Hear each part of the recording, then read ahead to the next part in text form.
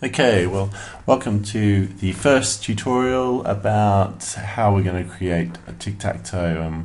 First we're going to start by analysing the rules, and here we've got the basic tic-tac-toe rules of two players. Players being the first object, cell and grid being other objects of the game, where we place a cross and a nought in each of the cells of the grid. And the actual action is a move in this case, so this is kind of highlighted by the verbs in the description. And other than that, we might have something like a sign up for the player, which would be a step before the game, so we might just ignore that for now. The other thing we can look for too is also the states of the game. In this case, we have a winning state, draw state, and there's also just an in-game playing state. So they're the main ones we're going to look at. And also the fact that you might lose the game as well would be another state to consider. Now there also might be a type of player as well, so we might have the X player and the O player, and we might also assume certain rules, in this case that the X player always is the one that starts the game, therefore the X goes first, followed by the nought, and at the end of the game, if there was a draw, there would be 5 crosses and 4 noughts. Now in doing this, we might then quickly just move on to creating a few objects, like a player object and a game object. So these are probably the two main objects for this simple game. And remember, with design, we're trying to create simplicity and hopefully make the implementation easier for us. So here we've got the player, and we might just have their player name. With the game, we want things like the grid, which would have the cell states and the X and zeros within each cell. So that might be a simple way to look at it so far. So with this understanding, we might just link those together to actually go between the player and the game. We might have a thing like firstly a sign up to get to the kind of player object, and then a move which a player might apply to a game. And so this just gives us a quick overview from that definition. Now with that, another way to start looking at it is maybe in a form of a screen layout, and here I'm just going to probably be able to address this problem in 2 web pages. So I'm going to start with the index PHP, and then we're going to have some sort of play PHP, which will have the main game stuff. So in the index, we've got this issue with the sign up, so we might need a basic form elements to sign up. So we'll just need some sort of submit, and after we've got the submit, we're going to need an area for the user to enter their name.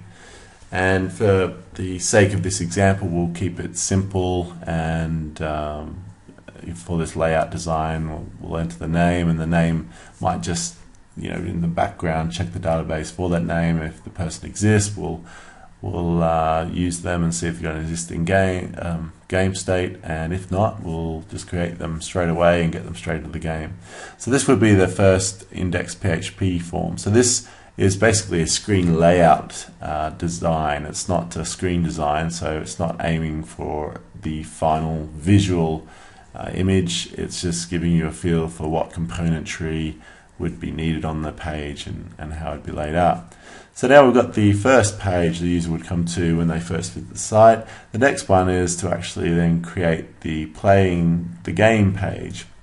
And so in this case, once they've signed in, we might present them with a grid straight away that they could click on to place their X in this case, because if they're going to start a new game, they're going to be player X. And here I'm just going to create this grid quickly, and once we've got that, we've then basically got the way our game page might look.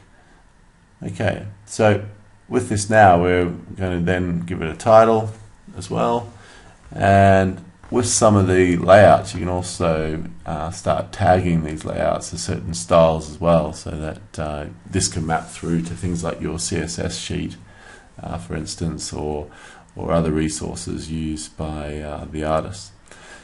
Okay, so the next stage is actually once you're in a game, so we're doing the next step. The player's actually clicked on one of the cells, and now we're going between the play page again and again, and it's just again another move being applied in this case. So with this move, we're going from a new game to a game where it's got an element clicked on, And we actually now, because we're in game, we will actually create some sort of key, and here we've got the key which will give your name and the other player's name. Now with the other player, it would obviously be blank until someone actually joins the game, so that's something to consider, but really we don't need to show that. Continuing on this, we actually might change the new game screen that when a player clicks and joins us, they might actually go in and not just see a new game they can click on, but also waiting games as well. So this would actually make that first page more usable. We could list any number of waiting games where a player's done the first move and waiting for someone else to join and do the second move. So the next part and the final part is going where the move actually creates the winning state. So when we're in the game, we only want to display one grid, which is the grid they're playing with. And then now, when they've actually got a winning state, we actually then want to go ahead and highlight the fact that they've won. And again, for the sake of usability or being able to allow the user to quickly progress, once they've got the winning game state, we could actually then again display another new game grid below, and then also display awaiting games that other people are triggered. So again, we've got the functionality of the first new page that we come to, but we've also got kind of this end game state that we've got to display to show them that they've actually won, lost, or drawn the game. Okay, and this would be another important factor to ensure we've got on the web page. And so you can see with the screen layouts that we're actually capturing a lot of information about what we're actually going to need in our underlying controller class, our Tic Tac Toe class, and also possible information we're going to need to store in the database as well. So it's not a bad place to start sometimes to get a feel for how the product might work and how it would flow from one page to another, and the types of functionality you might want to give the user to make it easy. So you can see here we've gone quickly from a description, highlighted some basic objects, and here we've got a basic page layout and a flow through the game.